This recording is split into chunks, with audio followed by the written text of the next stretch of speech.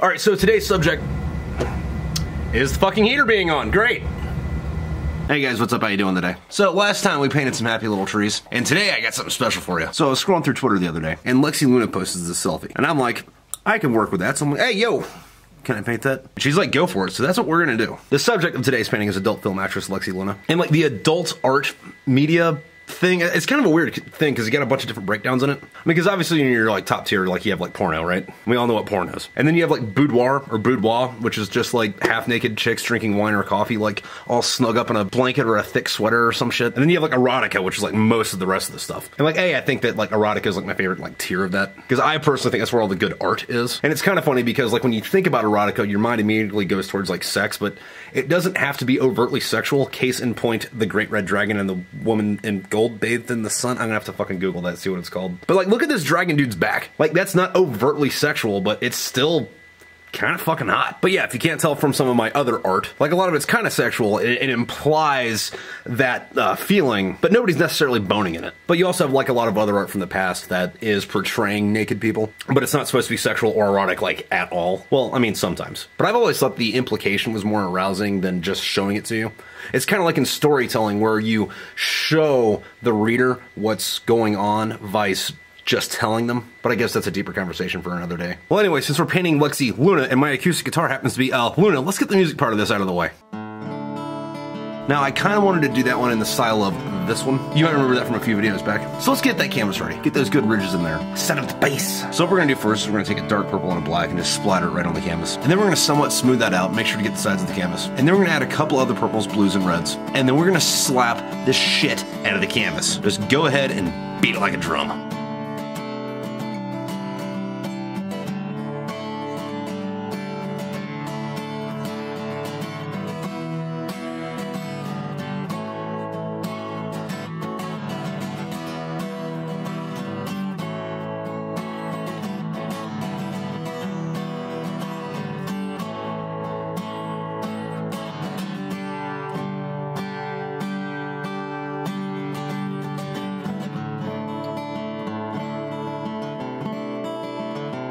Alright, so I ended up using a... Whoops. Alright, so I ended up using a lot of paint on this guy, and you can't really see it from this angle, but as I shift it in the light, you can see how much the dried paint is raised on there. We got a real good texture on this. And we're gonna do on this canvas what we did with other paintings in the past. We're gonna treat this like a background and see how it's not actually black, it's more of a cosmic purple, I guess. We're gonna take our picture and project it onto the canvas with, you know, a projector, and then we're going to paint over first where the subject is in a really dark hue. So we're gonna use the same purples, but we're gonna have them be almost black, so there's gonna be like a shadow figure here before we go in and do anything else. So let's go do that. So again, like other paintings that we've done, we're gonna turn the light off. We're gonna wait for the camera to adjust, and then what we're gonna do is we're gonna take our brush, we're just gonna paint the outline of this, and then we're gonna turn the light back on and then smooth it back out. Now with this, because of the style we're doing it, we're gonna use a lot of downstrokes so that on these like nubs, waves, things that's in the fucking paint, like you're gonna miss some parts, and that's okay, we're doing that on purpose. And by follow me, I mean, you know, subscribe to this YouTube channel, like it, leave a comment, you know, all that good stuff.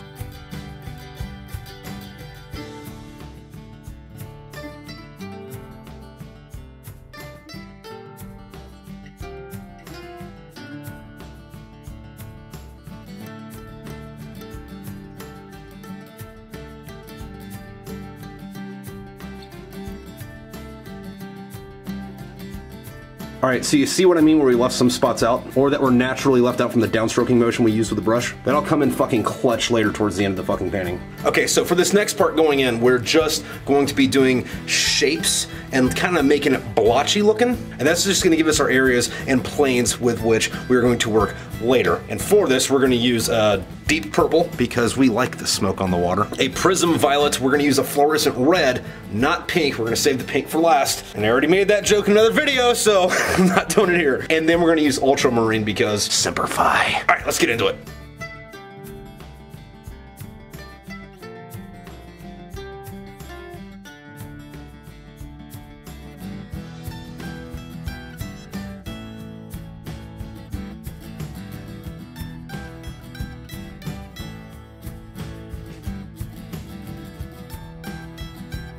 Alright, so where we're at now on any other painting, I would call this the nightmare phase because it looks like a no-face nightmare villain. This terrible monster of the deep. But that's okay because of the point we're at. And I know that I've explained this before in other videos, but more or less what's going to happen is the other layers of paint we put on top of this, they're going to shine through that because we're going to use thinner paint. They're going to hit these and bounce back, so when you're looking at it, it'll give you a deeper, richer, hue and saturation than if we just did one layer. But, you know, you gotta build these things up. And we'll see how it goes. Let's let this dry for a little bit. So while that's drying, I got something else I want to work on that I should, you know, show you the steps of. Or at least you can come along for the ride while I do it. Alright, so as many of you know, I am also a novelist, and I sell my books. I mean, there's a few ways to get my books. I would suggest Amazon because it's cheaper there for you, and I get more of a cut.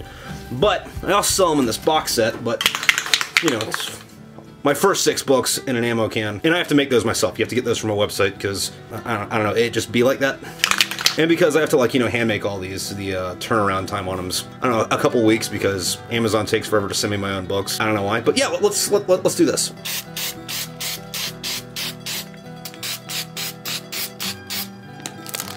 Now these things are also serialized, so I know how many of these things I sent out. That, and it's also just like a little extra cool bit of excuse for me to paint shit on this. But you know, on the inside I gotta put all 6 of these books, and I sign them all, sometimes with a little personal message. Yeah, all 6 of them. And they fit nice and snug right inside that can. And I'll throw in like a patch, some stickers, and a couple of postcards, one of which I'll write a note on the back. Yeah, and check it out. They fit in there nice and friggin' snug. Well, we're gonna get that ready for the post office. But in the meantime, let's get back to this painting. Okay, so we're gonna go back into this with most of the colors from before, except for now we're also going to use cobalt, prism blue, neon blue, and then like the fluorescent blue too. However, a lot of this is gonna be mixed in, well, mixed together on the canvas, and we're gonna pay just a little bit more attention to the fucking details, try to get a little bit more shape into things, even though it's, you know, a wavy mess of surrealist bullshit. Let's go. That was terrible. Let's go.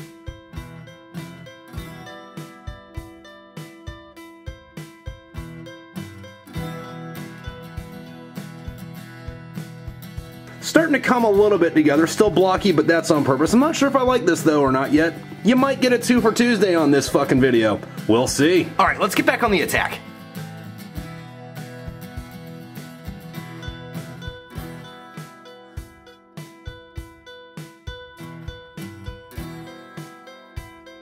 All right, so this is our finished product for this. Look at the, man, look at the waves. Look at the way the light looks on the waves. I don't like it. Actually, I do kind of like it. That's not what I was going for. I was going for one of my Margarets. That synthwave feel. So I guess it's your lucky day. Fucking 2 for Tuesday. We're gonna take the rest of the paint that I have in this palette, we're gonna squirt a little more purple, a little bit of black into it, and start another fucking canvas. Welcome to part 2, bitch. Actually, while we're fucking here, get rid of the folk music. Turn on the synthwave.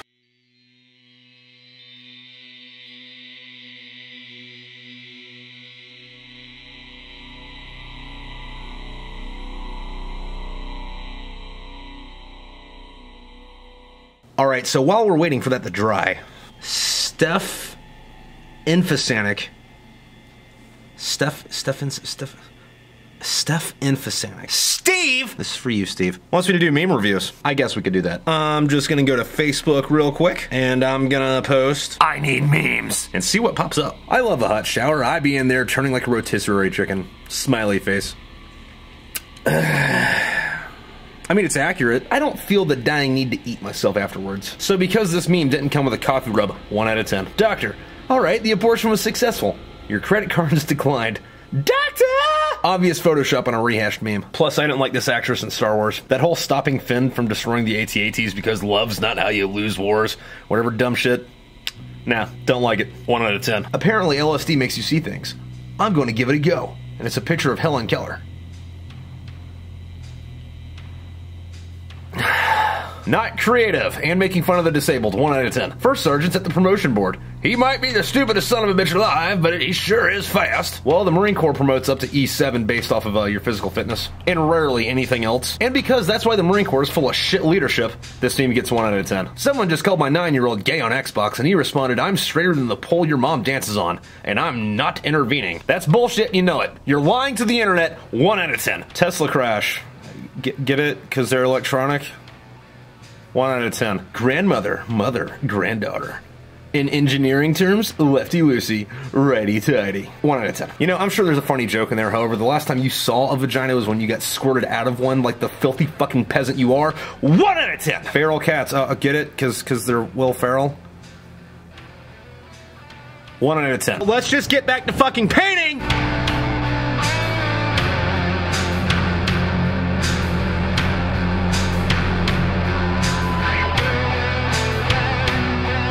Oh great, the fucking fan's off. Great, now we can get back to the memes. And oh look, sand people, Anakin Skywalker, I get it, fucking going ballistic on sand people, because I was in the Marines and went to Afghanistan fucking twice. Next meme. When you fist a midget and she becomes a sock puppet. Like a glove. I'm 34 and I heard that joke in the 90s. 1 out of 10. I had a really funny meme, but Hillary deleted it. I've been seeing this meme since 2015. 1 out of 10. If chivalry is dead, then explain this. Look at that dude's size, he can fit more than 2.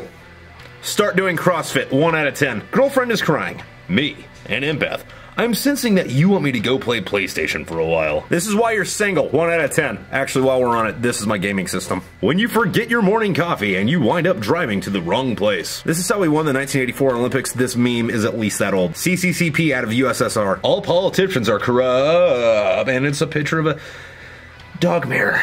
Who's putting cats in internment camps? And while it's admirable that this dog took such a strong stance against communism, like he still invaded Poland, dog Hitler. 14 out of 88. Pete Davidson looking out the window at Kanye's house. Oh, I said that wrong. Pete Davidson looking out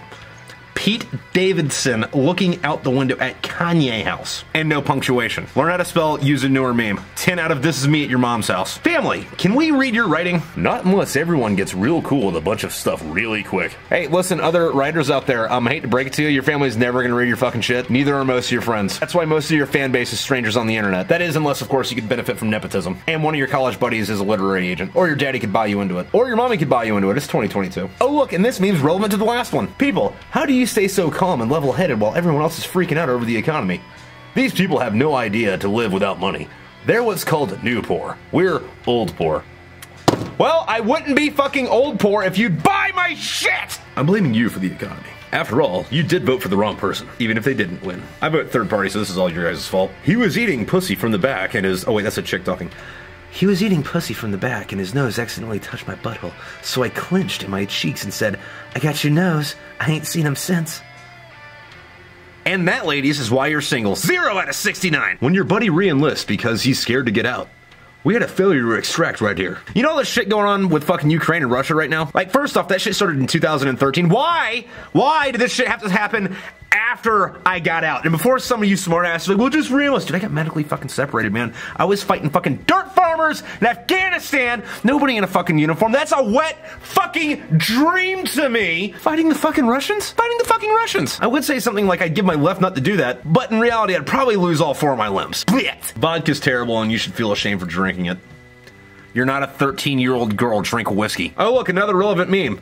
These aren't my glasses. When you see a mob of O351s march by the duty hut wielding tiki torches screaming, you will not replace us, as they carry a combat engineer nailed to a cross. Okay. If you're not in the military, that would take me 35 minutes to explain why that's fucking hilarious.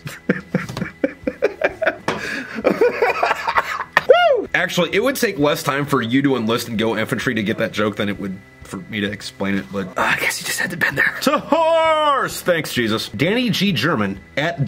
Nope, not saying that. Have your memes been stolen? You may be entitled to compensation. If you have a structured settlement and you need cash now, call JG Wetworth at 877-CASH now. Uh-oh, Bob the Tomato caught you sipping! What the fuck am I simping for? Well, that was the last meme I bothered to save to my phone. The rest of it's just pictures of Elaine Bennis, who is easily like the 5th hottest person on the planet. I mean, because first off, it's me. Duh. Then my wife is holding a solid 2nd place. Then it'd be Kirstie Alley, Alex Jones, and then Elaine Bennis. Yeah. Alright, well let's get back to this painting thing here. Again, I don't have to explain it to you, we're gonna use a bunch of different fucking colors. And since we're at this first step, we're just making shapes and tones and shit. Round 2, Lexi Boogaloo.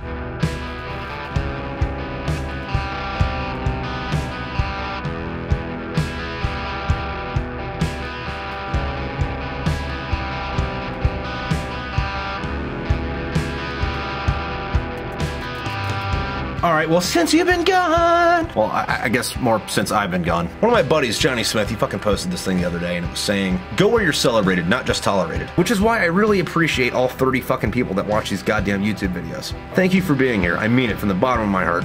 I don't know if you've picked that up yet. Go buy my art while I finish this up.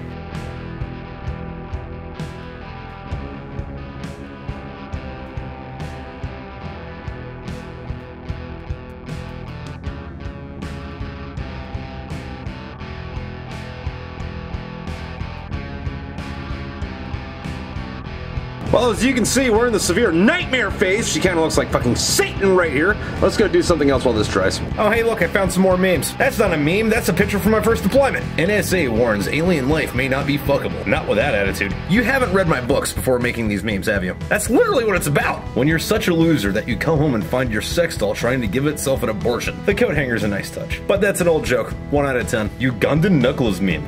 January 2022.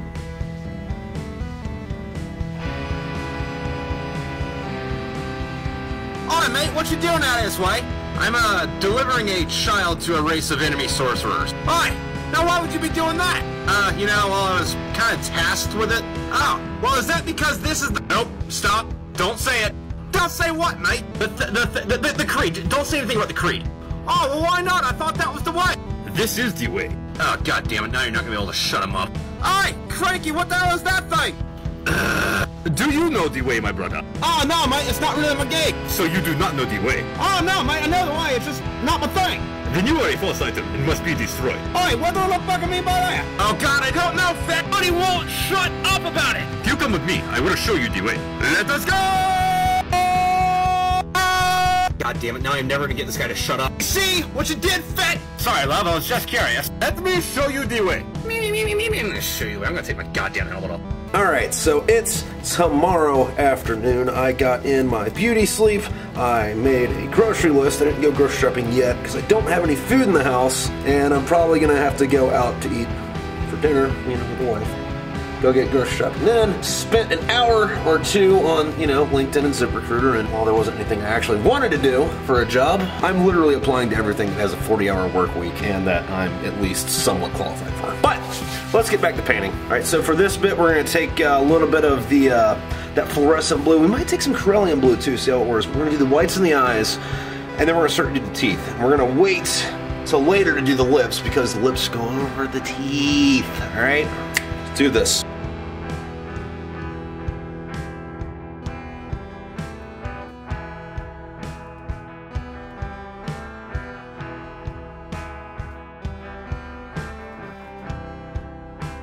Alright, so check out what we're doing to the hair. In the nightmare phase. You know, we used a bunch of different fucking purples, same kind of shades of shit, and just kind of like brushed down over stuff so that these colors blend together up here. And when this dries, we'll come back and go over it with probably just blue and pink to give it a little bit of highlights. And then we're going to go in and give her some irises and pupils and some eyelashes, work on the teeth just a little bit, and then go in and give her lips, and I think we're going to be about done with her. So one of the funnier things I enjoy about this job hunting thing, because this is how I spend my fucking morning, like almost every one of these jobs also has you fill out this like equal opportunity fucking thing, and like there's a box for like disabled veterans. And then under that it says, you know, we thank you for your service. You know, I get to click that box because I don't have the fucking thing that holds your ankle fucking tendons together anymore. Like, I got medically separated. It hurts to walk and I have the documentation to fucking show it. But anyway, if you really support the troops and you really want to thank me for my service, you can at least send me a fucking email saying I didn't get the job and instead of just like fucking having me goddamn fucking wait forever. The other thing too is like, that's all bullshit. Like most of these things I try to apply on the fucking company site, you know, go straight to the fucking source. But when you do it on like Indeed or like ZipRecruiter or fucking whatever, they send you an email when somebody looks at your application. Not fucking invites you for a fucking interview, when someone just looks at your fucking application. So if you're thanking me for my service and you support the troops and I'm clicking the box that says thank me for my service, you'd think they'd at least fucking look at my fucking resume! And then it gets even better when you like wait a week and then you like call the company and be like, oh, hello, is this whoever? Yes, my name is this. Have you had a chance to look at my resume or application yet? And they say, no, we haven't yet. Thank you very much for applying though. We'll look at it soon. And then you never fucking hear anything again. It's fucking great. Not frustrating at all. Let's get back to painting. Actually, I just realized I only have like 5 minutes left of recording time on this card, and it's a 30 gig card. I'm not dropping it to fucking, you know. I'm gonna finish the painting myself and then I'll show you what fucking it ended up looking like at the end. Sorry. All right, well, there we go. 2 for Tuesday. Although I think it's Thursday, and you're probably not going to see this till Friday or Saturday, but here we go. If you like these things, well, you know where to get them, and if you want me to paint you something, I am open for commissions. So either send me an email or DM me on Instagram is probably the best way to do that.